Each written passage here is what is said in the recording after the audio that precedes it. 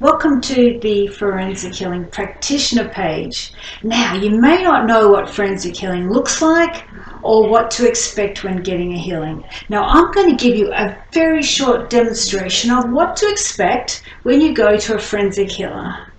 Now, we choose the best forensic healers there are, so if they're listed on our website, they are diploma qualified and they're a good apple. So, here we go. I'm going to give you a little taste of how we use our forensics to make sense of why you've got what you got. We'll be using this book called Forensic Healing Pathways Guide. It has 90 plus healing pathways in it and it has a protocol that we can follow.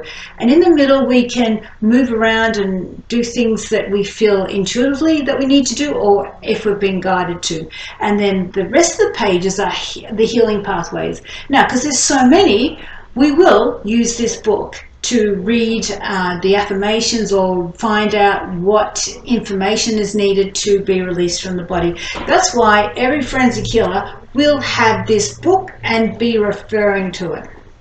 Forensic healers often have their own modalities. Now, they will only add no more than, say, 5% of their extra stuff. If they're coming to you, they're going to use 95% of your healing from this book. Now, this is what it might look like.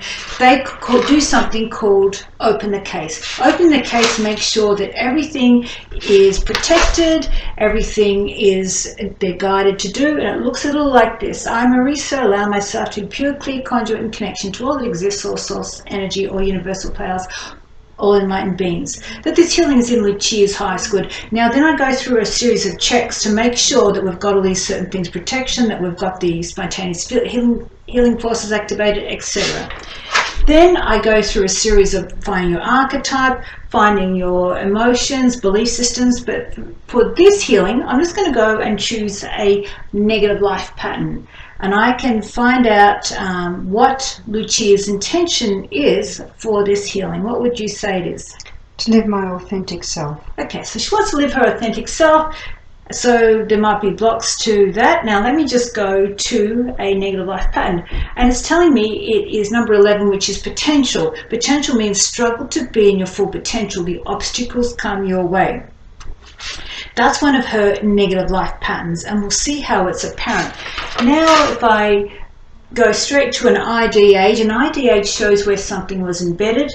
I could go, it's like, okay, 20, 15, 14, 13, 12, 11, 10, age 10. What? And I asked Lucia, so what's happening around your life at age 10? Now this is where some pattern is embedded. What was happening? My father was always upset with mother, and she wasn't able to do what she needed to do. And it just used to make me very scared. So what would he do? He would get very upset and he would be angry and throw things around. Okay, so you felt like you're in a bit of a war zone. You kind of thought, don't upset your dad, yeah? Yeah, don't speak up. Don't rock the boat, no. Okay, now that would cause Lucia in adulthood to like make sure she doesn't rock the boat with people, and so she would not say things or let people get away with certain things. Has that been a pattern that you've had? It has been a pattern, and I don't go for things because I'm scared that I might not get them. Mm-hmm. Because somebody will tell me off, I'm not good enough. Right, and that always refers back to childhood. And this has been the pattern that Lucia would now see. Now we awaken her to say, hey, here you are. This is why you don't reach your full potential, because inside yourself you hold yourself back. So then, and then I'll bring up information. Then I go through pages of detailed stuff that's in her chakra. I've got a detailed scan list that might just start bringing up pieces of the jigsaw that show where the blocks are from Lucia living in her potential. Look, there's many scan lists, but I'll use one here, which is a Y scan list. Let's have a look and see what it says. Past life, karma, revenge, negative. Universal laws, personal growth, contracts, genetic fear. Okay, so the reason why is there is a fear that's still stored in her body. This is, I would say, from past lives. I would say this is probably, speaking up, or if you're shown to have intuitive abilities in the past, you're burned at the stake, tortured, and all that sort of thing. So what we're now doing is releasing details of where it's stored in Lucia's energy field. Then I could go to the index and find out of all the 90 different types of healings, what sort of healing she needs. And okay, so it's kind of soul reconnection, which is bringing back fragments of Lucia's soul. When we're in stress and trauma, or a lot of fear or abuse, or we wish that things, we wish to take on others' pain, or many reasons, we fragment our soul, and then we're never fully whole. And if you're trying to hide or you get shock, the parts of Lucia's soul have gone missing in childhood. So when we bring those pieces back, she starts to feel whole and integrated. So then I would do a healing pathway. I would ask the shamans to return soul fragments to Lucia. I might also do a forgiveness one where I tell her I'm really sorry for her childhood. And look, there are many different types of options, and then she may get, like in an hour, you may get things like awakening to your gifts, you may get, there's affirmations, you might get surrogate release, childhood healing, sacrifice vows. Getting them off is really a powerful way to stop you attracting things that are sacrificial. There's physical alignment pathways for your hormones, your DNA, your jaw, for allergies, genetics. Then you have meridians that we align. We have past life regressions, lost souls. We actually can heal environments. Now this can be done on babies, environment, children, men, women, anything. Any situation in your life that's not working, we can show how it's in your energy field, and we change your energy field. It's incredible how when you change your energy field, how things change. Now, then the healing will end up with a DNA healing.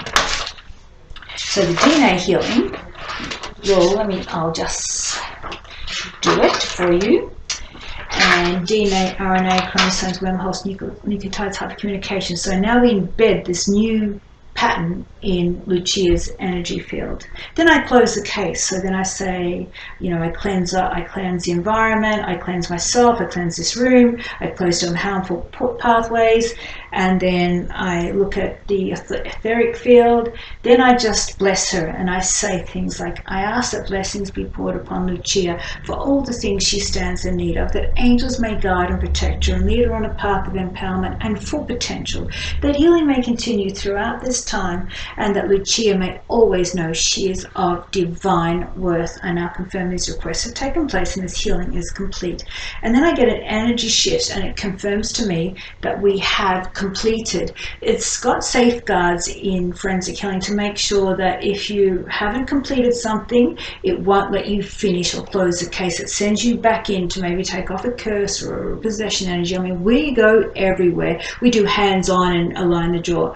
So there's safety guards in this. The rule is they open and close the case.